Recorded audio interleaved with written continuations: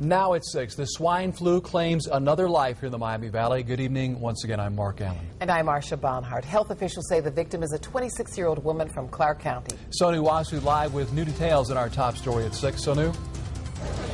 That's right. We have just learned this victim's name. She is 26-year-old Tasha Robinson of Springfield, and we are told she was a very healthy 26-year-old woman that did not fall into the high-risk group.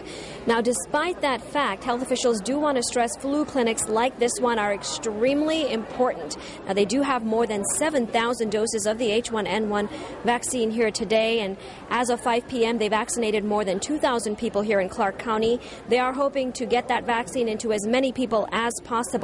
Now, we're told that Robinson did not display any of the classic symptoms of the H1N1 virus. She appeared to have bronchitis when she went to the hospital.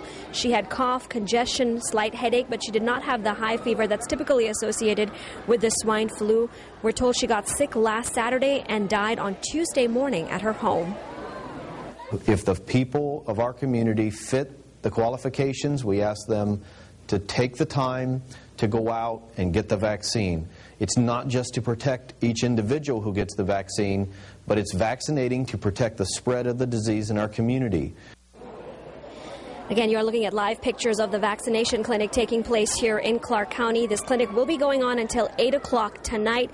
Any leftover vaccines will be used in a later flu clinic, and that date will be announced at a later date. Health officials do urge you to come out here and get that vaccine. If you fall into that high-risk group, you do not have to be a Clark County resident to come out here today. Reporting live, Sonu Wasu, 2 News on your side.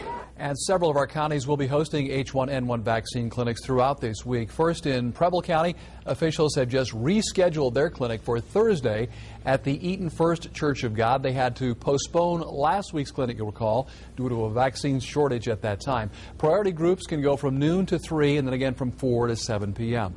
Now, Miami County, your clinic is tomorrow from 1 p.m. to 7 p.m. at the Miami Valley Center Mall. On Wednesday, Shelby and Warren counties will administer vaccines. And finally, on Thursday, Montgomery County will be holding a clinic at UD Arena. Remember, all these clinics are for at-risk groups only at this time. For more information, log on to WDTN.com.